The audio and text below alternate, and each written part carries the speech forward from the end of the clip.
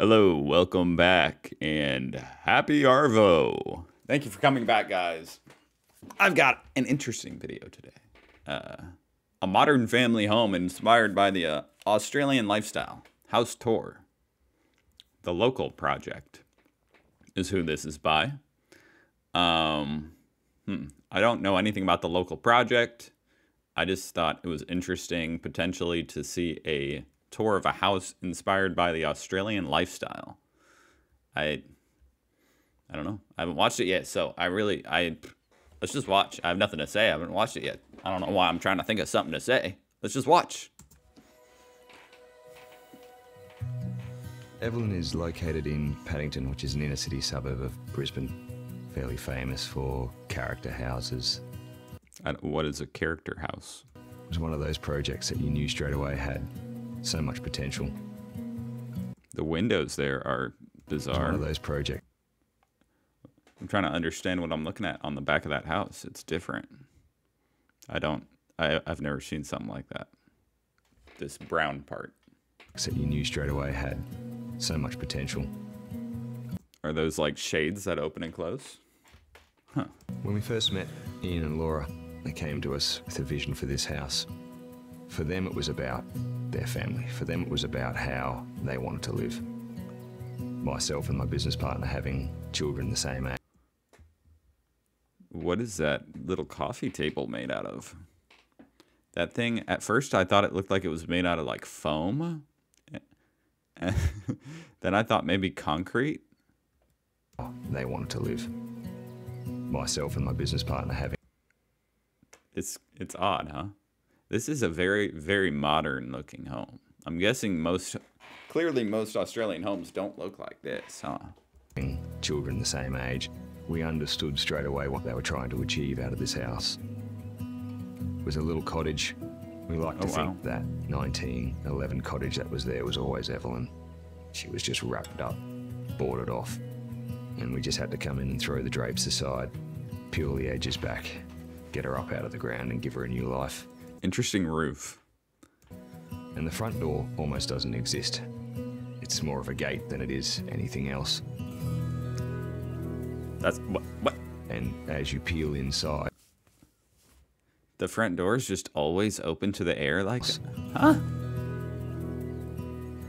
And so is the whole house. As you peel inside, you arrive underneath an olive tree on a lawn in an outdoor room. What? There's no celebration. Outdoor room?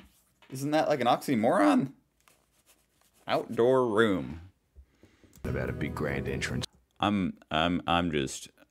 This is not what I expected.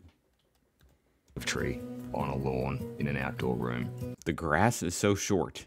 Is that how it is? I know that's how it is in like England, I think. Is that how it is in Australia? People keep their grass like that short, like a golf green or a fairway? There's no celebration about a big grand entrance or a big void. The big void is the yard. It's the lungs and heart of the entire house, so we deliberately downplay every other aspect around it. That's incredible how it opens up, like the whole wall opens up to the outside. Nestles in, and it understands what it is to live in a Queenslander. To live in a Queenslander? 9 days out of 10, you can live with the entire house open. Huh. Because the weather there is just that beautiful? Circulation path. Every room, that's really every cool. moment and every aspect of this house responds back to the lawn, the pool, and the garden that it's nestled within. And that very act of going up 2 steps through an archway is what separates the private domains, which is the kids' bedroom. Okay, this is very like... Just then I realized when he's like, the very act of stepping up through those 2 steps through the archway is like some kind of symbolic thing. I realized this is a very serious... They're very serious about the design of this house. Steps through an archway is what separates the private domains, which is the... Look at that, those shades though. Kids' bedrooms, the bathrooms, and the master bedroom. Those rooms become less about the courtyard and more about this private sanctuary in the back. Oh my gosh. You open the window and it's just like the rainforest is coming into the house. The plants are just coming in. You simply have to pull one door away, all right. and you can physically touch the trees, the plants, see the butterflies Yeah, flying and they past. can touch you. In a nutshell, that's what This is this crazy. house tries to achieve. We live busy, hectic lives. We all work in intense jobs. We travel through the CBD, and being so close to all that is hectic about inner city living. I need to figure out what the CBD is, because here in America, that's just like some kind of marijuana thing. When you come through the front door and you shut it behind you, this house aspires to being one of retreat, of tranquility. Then we brought in some more obvious ways to explore that sense of green vista. In the bathrooms, for instance, where we've wrapped the entire bathrooms in that beautiful green terrazzo, so you really do feel like you're sinking down into the Terrazzo. bath, immersing yourself in the garden. That would be really cool to have the window open like that, taking a bath like in the freaking forest. The original workers' cottage part of the house, which is directly behind me, was a testament to the era of building at the time. So in the interiors, we wanted to bring in Reminds that me of a handcrafted sauna. nature of joinery work and timber work. That one continuous detail used consistently throughout the house gives it rhythm. Throughout the house, the lighting has been very deliberately chosen, particularly the lack of any lighting on the ceiling. The ceiling itself has a beautiful curved arch, and we didn't want to destroy that. So we've fixed all our lighting to the side. Didn't want to destroy that. Wow, that's a very strong term. Very strong. I'd be kind of offended if I had an arch and she came in and she's like, you destroyed that arch with that light that you put up there. We've made the most of both wall lighting and up and down lights. You At destroyed nighttime, those wall lights of both wall lighting and up and down lights. At nighttime, those wall lights cast a beautiful soft glow, which is a really nice contrast to the dappled light that runs across the floor during the day. One of the most important aspects was a desire to live all on one level. That's an interesting aspect in any inner city Brisbane brief when you have a 1 in 8 slope. One of the first things we did was lift the cottage back up. From the outside, you'll see a series of new gables, each one of those matching. I'm interested in the roof, and also I see a lot of solar panels there in Australia, which I suppose it is very sunny. So that makes sense. And I know Elon Musk put up some kind of battery thing there. That was cool. That was a big story. But the roof is interesting. It's like, you know, maybe it's just this super modern home. But we use shingles over here, okay? The existing gable roof of the cottage etched into that. Each one of those matching the existing Gable roof. gable roof of the cottage. Etched into that concrete arch are the old VJ boards, remnants of a bygone era. The ceilings mirror and mimic the cladding and the timber, because we wanted all of the new to seamlessly transition into the old and vice versa. It's very much part of the storyline of that house. The arch is a really strong motif that we've used to delineate moving from one space to the next. As you come up the stairs, you're actually greeted by... I don't think I'm worthy of walking through this home, you know? Like, I feel like if they were next to me, these people talking, and I was walking through the house, they'd be probably offended by, like, how much I wasn't picking up on. That the archways are, like, delineating different sections. I'm just like... I would be really interested in how the plants are coming through the windows and how the wall just opens up. But these people put a lot of thought into every little thing. an arch in plan form, which is wrapped around the olive tree in the courtyard. And then as you step inside the house, we've used the arch again to break those zones throughout the house.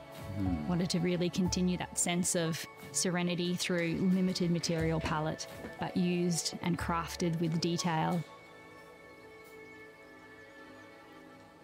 This isn't a house of features, it's not a house of dominant colour tones or materiality. It's very much a subtle... Yeah, I did notice it's very white. Very white and brown. ...reduced palette. It brings that backyard into the centre. It's paramount. Without that yard being at the middle, the house That yard right there? doesn't function. Wow. And our architecture responds to that, creating rooms that are both indoor and outdoor.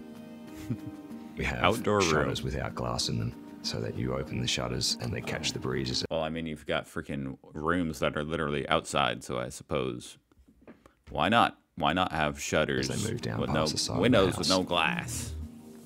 We have windows that face predominantly south in the bedrooms, and so in some You've got to at least have some rooms that are completely sealed off from the elements. What are you going to do if it's like raining?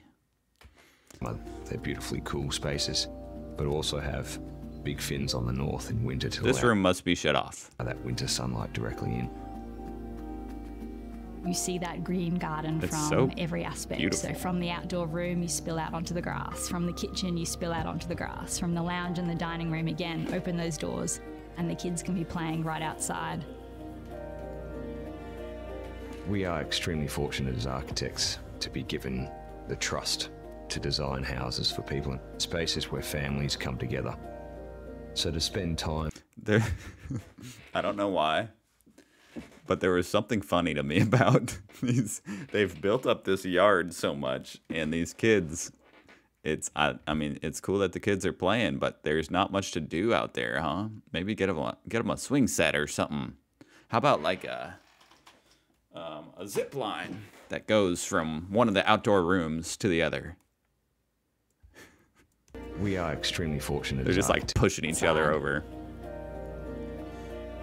We are extremely fortunate as architects Sit down. to be given the trust the kids are to having so design much fun. houses for people, spaces where families come together. Sit down, bro. So to spend time with Ian and Laura and have a much longer lasting friendship at the end of this project is rare, but it's the one thing that makes doing what we do so special.